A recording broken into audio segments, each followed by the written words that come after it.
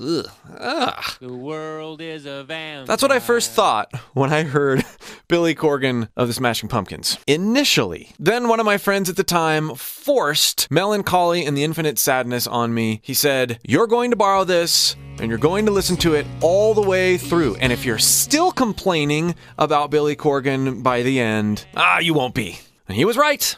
Not only is that album one of my favorite long double albums ever, I became more and more enthralled with Billy Corgan's approach. You say, really? What was initially the most irritating thing about him became one of the most empowering things for me as a vocalist. Yes, especially in light of my love for other singers at the time, like Lane Staley and Chris Cornell.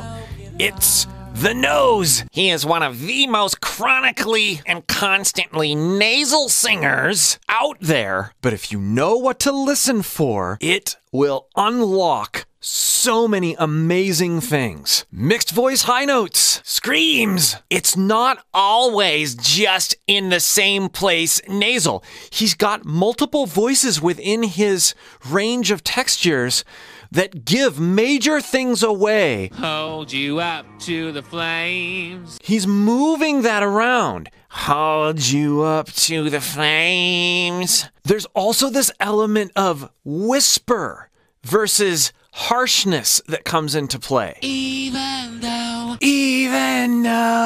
I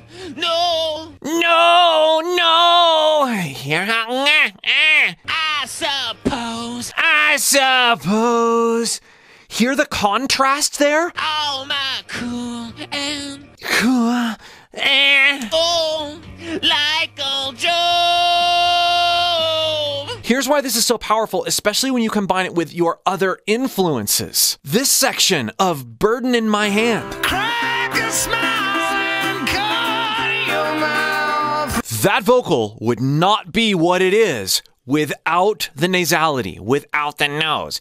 And it's the same posture in a different voice, in a different range as Billy Corgan. It's not crack a smile and cut your mouth.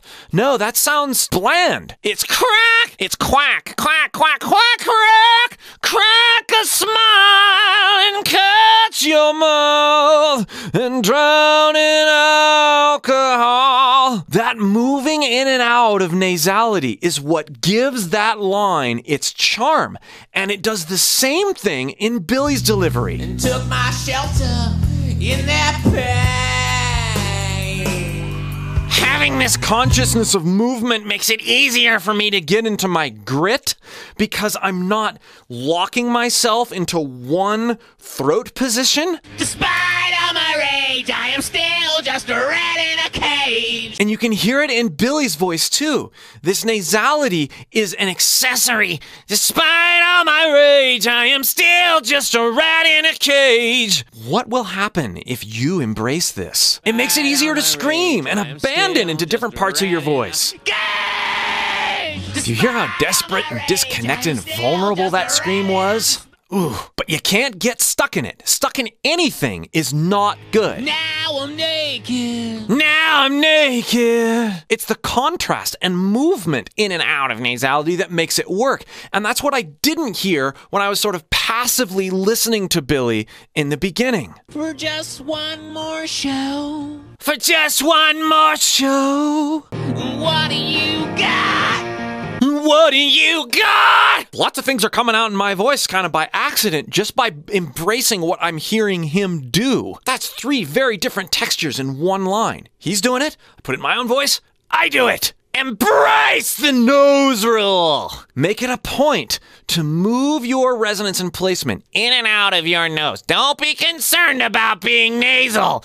Be nasal on purpose and see what kind of flavors come out of your voice. If you enjoy my unconventional coaching approach and you would like to unlock more things with your own voice and discover what it can really do, click the link below and join my free voice course. And if you'd like to learn more about how nasality can be a tool instead of an obstacle to a great voice, try this video.